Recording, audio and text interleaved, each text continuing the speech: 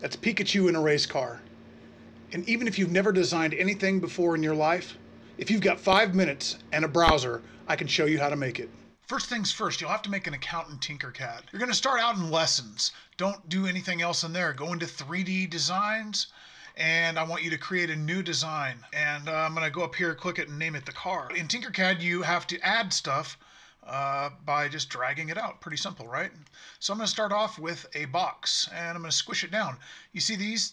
If you just move these and drag them about, you can make things bigger or smaller. Pretty easy.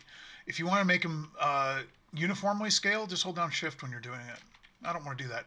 You can always undo mistakes right up here. I think that I'm going to add some wheels to my car. I'm going to do that with a cylinder.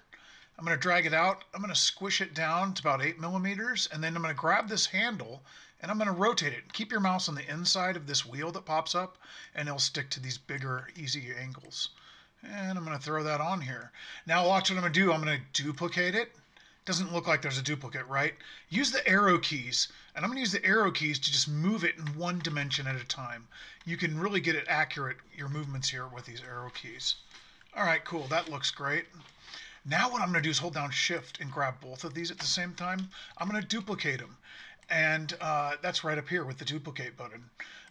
And next, I'm going to move it over with my arrow keys again. Now, of course, we could just drag them around, but I want to get it a little more accurate than that. I'm moving the view around with my right mouse button. You can also use the view cube right up here. I want to make this thing a little more aerodynamic. So I'm going to add a wedge here, and let's spin it around 180, so that's facing the front. And I'm going to move this over.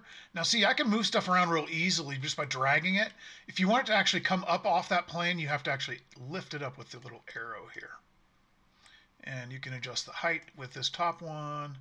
And let's make this thing go way back here. We'll move it way forward here as well. You know, now that I see that, I'm going to hold down Shift, grab both of these, nudge them up with the arrow key.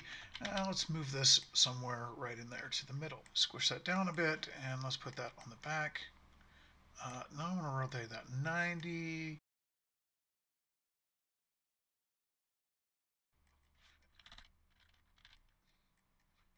Just grabbing the shape you want to cut out here, let's lift this box up a bit. Now what you're going to do, if you want to cut it out of all this stuff, is just make it into a hole. Up here, you can either give something a color, which adds, or you can make it a hole, which subtracts. And then to see that, you're going to group all these together. So grab all of them, and I'm going to group them together. And once you do that, you can see we have a cutout. And what are we going to put there?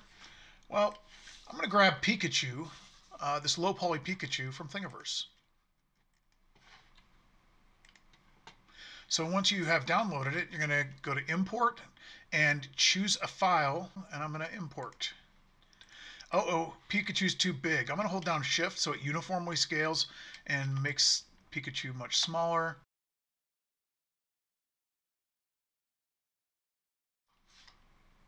Look at that. We can add a steering wheel. That's great. Let's squish that down. That's too thick. Let's get that a nice little tilt for Pikachu. It might be still too big. So you really have to change your camera views quite a bit to get it just where you want it. And since we're going to 3D print this, we've got to make sure that it's really overlapping. It's important that your shapes overlap when you're going to 3D print them. You don't want them kind of hanging out too much by themselves. And let's move Pikachu up closer to the steering wheel. There we go. And this looks like the car I want. So what I'm going to do now is I'm going to group all this together. So one last thing before we export this for 3D printing is I'm going to cut the bottom of the wheels a little bit flat. That way, when it prints, it'll have something that really sticks well to the bed. So what I'm going to do is I'm just going to flip this upside down by just kind of pulling it down.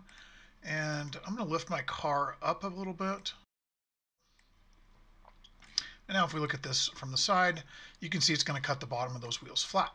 Grab it all together and make a group. Now what I'm going to do is I'm going to export this for 3D printing. So I'm going to go right here and I'm going to click STL file. However, you're going to want to make sure that you turn supports on, because if you look underneath here, there's some unsupported area under here. Okay, so now let's get this thing printing.